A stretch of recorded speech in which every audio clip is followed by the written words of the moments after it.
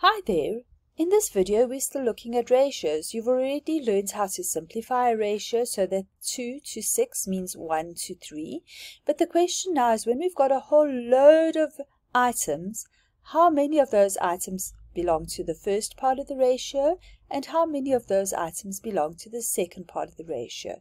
So in other words, we are going to be dividing in a ratio. If you remember, we've already compared ratios, and we know that ratios are important for other sections of maths. So let's hop right in.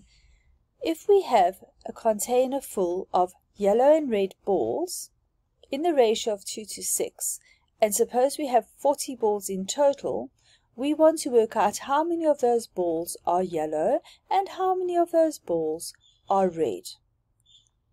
We know that for every 2 yellow balls, there are 6 red balls. But when it comes to a whole number of balls, we need to figure out how many of each there are. So let's have a look at this story. Suppose we have Spoo to Nandi getting Spoo gets 1 red ball for every 2 green balls that Nandi gets, and we have a container of 210 balls. So the ratio is 1 red to 2 green, but the question is, if we had 210, how many of those would belong to Spoo and how many of those would belong to Nandi given this ratio?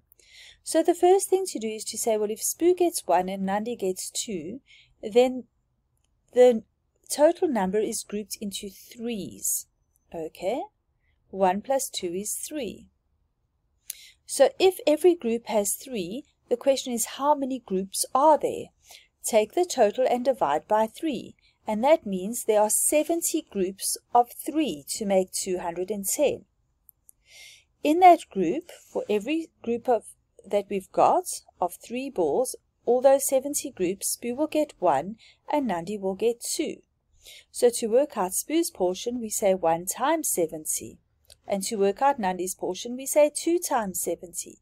So Spoo gets 70 of the balls and Nandi gets 140 of the balls. We can write that also in the same ratio, and this ratio is equivalent to the ratio 1 to 2, but it tells us how many balls they each get.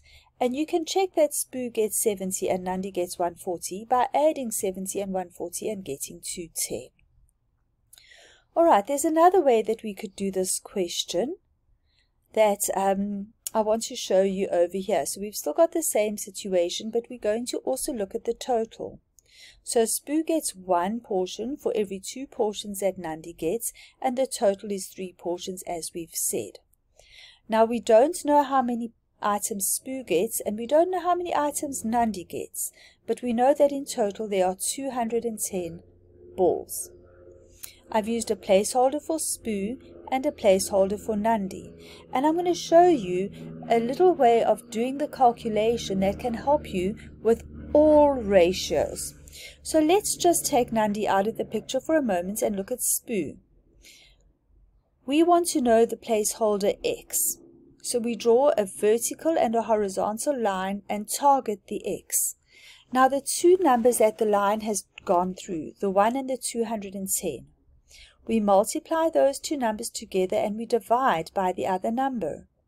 So to work out Spoo's portion of 210, we say 1 times 210 and we divide it by 3. And we get 70, which we expected to get, right? Because 210 times 1 is 210, divided by 3 is 70.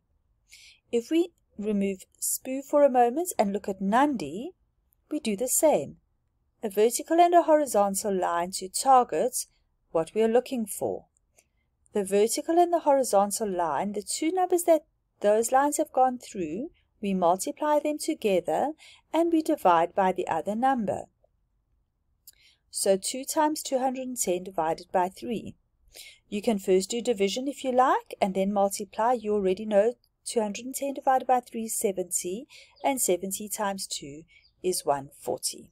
So that's another way of doing this question, and again you can check and you can make sure that 70 and 140 is 210. Right, I hope you've learned something.